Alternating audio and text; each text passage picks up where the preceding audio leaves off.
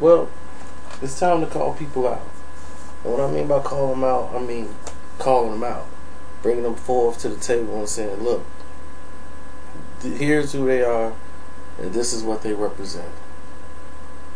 And the situation we have right now is you have different corporations that are running boxing, and a lot of them don't have a clue about building a fighter.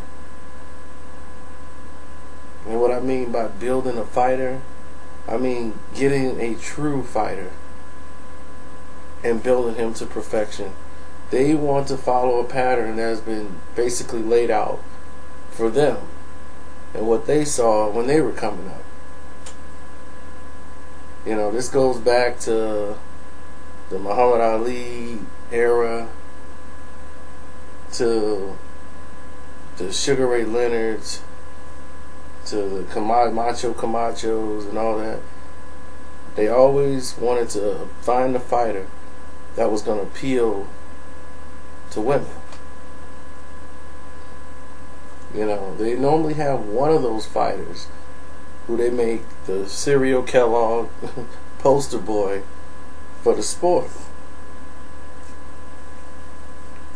But those days have passed, and the substance fighters, the ones that's going to get down and dirty and gritty, who don't care, they were the backbone or the foundation of the sport.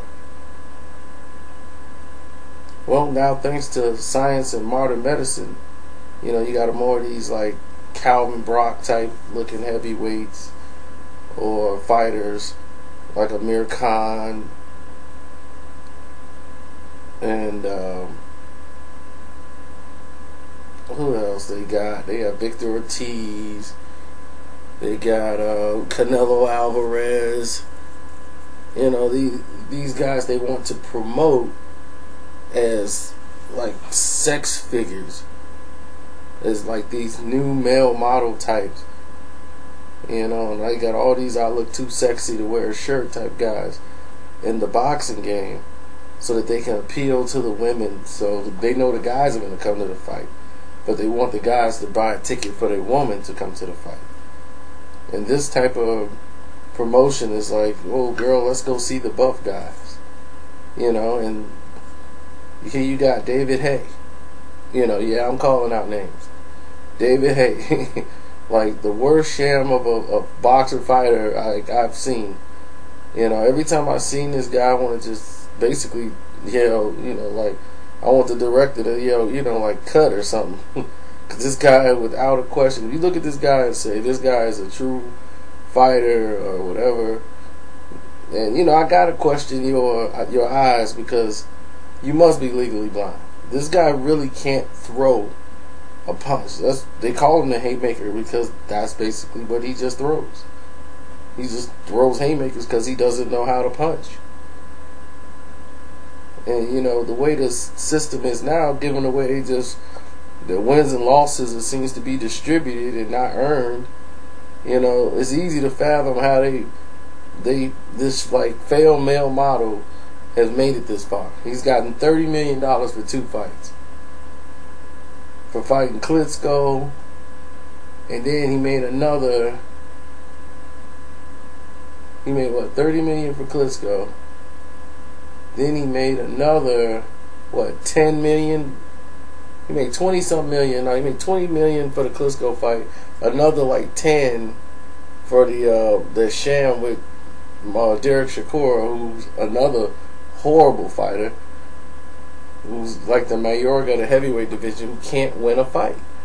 I mean, I don't know when time this guy's won a fight, but he made himself relevant by doing stupid stuff and post interviews. And this is people's fault. We want to see that, and because of the viral YouTube or whatever, we push that. And instead of saying, okay, let's focus on the substance, the fighters that's really mattering in the sport of boxing, we're now focusing on these guys that they have pushed in front of us to be the sex figures for the women. We're looking at them as the greatest fighters in the game. or they're up there. They're the top fighters. It's like, are you serious? You know, we can understand. You used to detect the deception and say, okay, well, that's airbrush bullshit. This is substance. And you don't put airbrush bullshit before substance. Now they're telling you airbrush bullshit is substance and you're buying it. That's what the problem is. So that's what this whole video is about. So what's y'all opinion?